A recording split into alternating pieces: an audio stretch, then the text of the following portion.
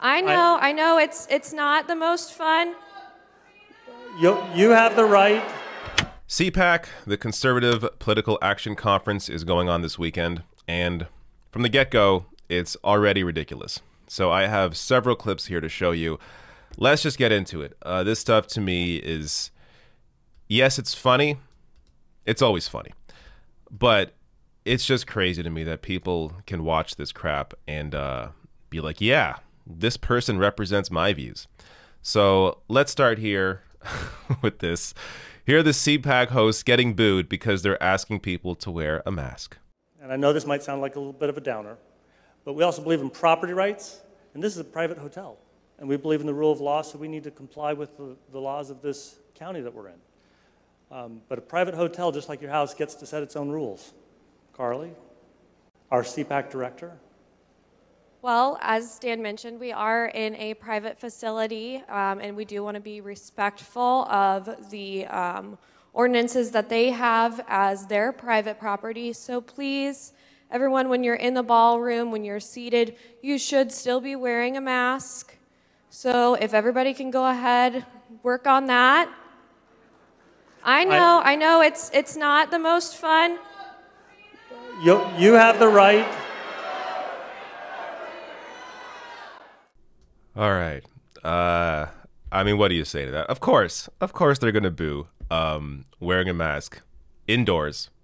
Look, it's one thing if they were outside and, I don't know, spaced out, or if the vaccinations had hit a point yet where you could be confident in grouping with people, but none of those things are going on. So wearing a mask is kind of the bare minimum when you're indoors around a lot of people, and still doesn't matter what happens, doesn't matter that the president, that Donald Trump had COVID, doesn't matter that people in their families, friends have died or had COVID and had serious illness. None of this matters, apparently. Wearing a mask is a bridge too far for these people. Next clip here. This is Right Side Broadcasting having to jump in to basically put a disclaimer out saying that we don't agree with everything being shown here.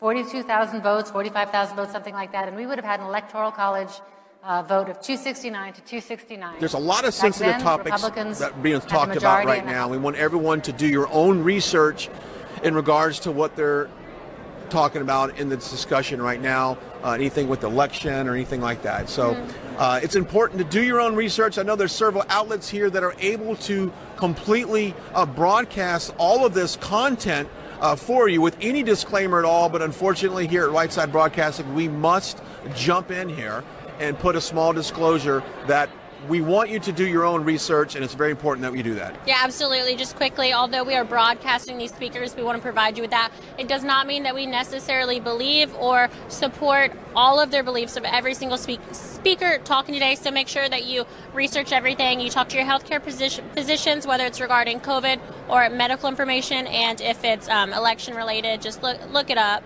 Look everything up, and we are just not endorsing any speakers for the event. Again, we are simply broadcasting these speakers. Absolutely. So we hope you're enjoying all of our speakers we have on stage today and all this content. And we just want to remind you, we're just doing this out of pure safety in regards to being canceled on the tech side at all. So we'll send you back into the arena, but we just wanted to let you know, do your own research. Thank you. How many times there did they repeat, do your own research? I think what this is about, I think they're afraid of a potential lawsuit.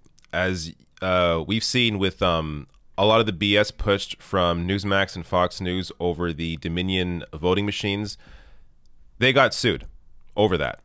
So this Right Side Broadcasting here doesn't want to be in a situation where they're also being sued for airing a lot of these conspiracies uncritically. So they jump in here to mention how, do your own research, we don't agree with the stuff, just to cover their bases.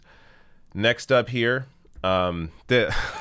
this is amazing. I'm just going to play this and I'll comment afterwards. And where are we safe? So is there a safe place for conservatives? Well, my first guest that is going to come out and talk to you guys is a man that said several years ago, we got to find a safe place for conservatives because they saw it coming.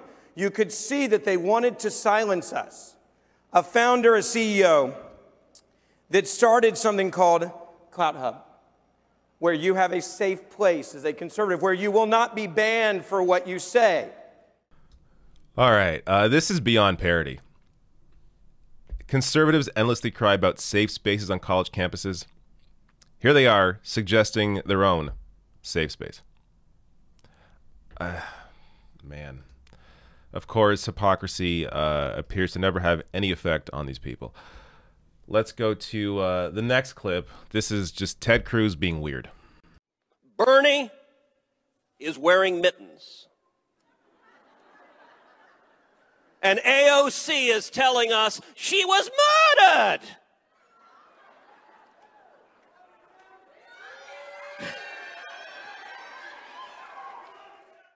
All right, that was just weird. Ted Cruz, of course, one of the weirdest people in politics. This is also a way just for me to bring up this story. Ted Cruz may have bought his own book using campaign funds.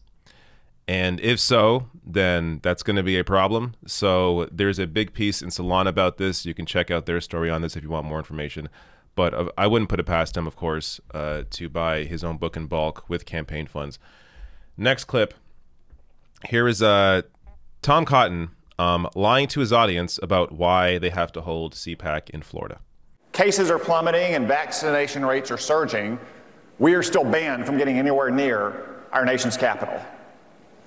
Now contrast that with what happened last summer with the BLM protests there. Thousands of people in the streets as cases were surging. Did Democratic politicians try to lock that down? No, they went out and marched with them. Now, maybe if CPAC had promised to burn down buildings and tear down statues, they would have let us up there. Yeah, notice how he talks about protests in the streets and CPAC is taking place indoors. So the reason why they're in Florida is because this is a place where they're actually allowed to hold this event indoors. They're not allowed to hold this indoor event in the states that he's talking about. So again, just acting like, oh, we're not being let up there to do this show. Meanwhile, Democrats were protesting out in the streets with BLM protesters. Yeah, they were outside in the streets wearing masks. You guys are indoors not wearing masks. That's the problem. Last one here. Here's Marsha Blackburn discussing their dear leader. I've been through it too, but nobody has been hit by this like President Donald Trump. First, they decided they were going to fact-check him, the leader of the free world. So here, Marsha Blackburn is whining about social media fact-checking Donald Trump. The leader of the free world. Yeah. If you lie, you get fact-checked. But these people, their dear leader, how dare you fact-check our dear leader, our supreme leader.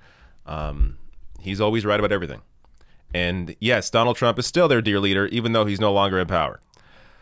I'm curious how long that's going to last, but I think it's going to last quite a while. So that's the state of the Republican Party right now at CPAC.